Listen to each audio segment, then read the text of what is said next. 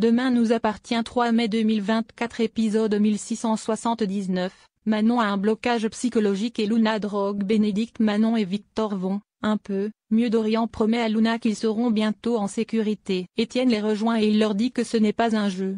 Étienne parle à Dorian de l'accident de Manon. Dorian pense que lâcher Bénédicte ne l'aidera pas plus. Renaud a reçu les résultats des examens. La paralysie est fonctionnelle, c'est lié au stress intense. William la rassure, elle va y arriver. Elle va suivre des séances de kiné. Manon est paniquée. Elle ne veut pas aller dans un fauteuil. William explique à Aurore les soucis de Manon et que c'est traumatisant. Aurore veut savoir si c'est réversible. Aurore et William pensent que Manon doit faire une thérapie afin de trouver ce qui nécessite ce blocage. Manon dit qu'elle va s'en sortir toute seule. Victor se réveille du coma. Timothée est à son chevet. Il a peur que son père ait des séquelles. Timothée veut que Victor porte plainte contre Manon car elle a commis une infraction. Martin vient poser des questions à Brunet pour savoir s'il a vu la voiture du chauffard. Victor est persuadé que le chauffard n'était pas accompagné et qu'il était dans une voiture sombre. Renaud dit à Étienne que l'état de santé de Bénédicte s'arrange plus vite que prévu. Elle va pouvoir retourner en prison très vite. Étienne est dégoûté. Étienne appelle Dorian pour lui dire que les médecins renvoient Bénédicte en prison demain. Étienne dit qu'il faut gagner du temps car ils sont pas prêts.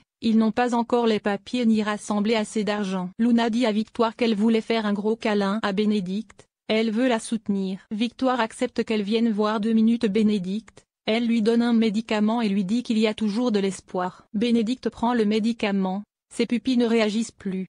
Victoire part chercher le chariot de Réa. Valentine face à Bruno. Valentine fait un footing. Elle croise Bruno dans la tente. Il lui dit qu'il aime bien le camping sauvage. Il avait besoin de grand air. Bruno demande à Valentine de rien dire à Nathan pour qu'il ne s'inquiète pas. Agnès dit à Chloé qu'elle a envoyé des signaux contradictoires à Bruno. Elle le trouve gentil. Chloé lui dit que c'est un vrai gentil et super bosseur. Agnès a envie d'une histoire cosy. Valentine avoue tout à Nathan.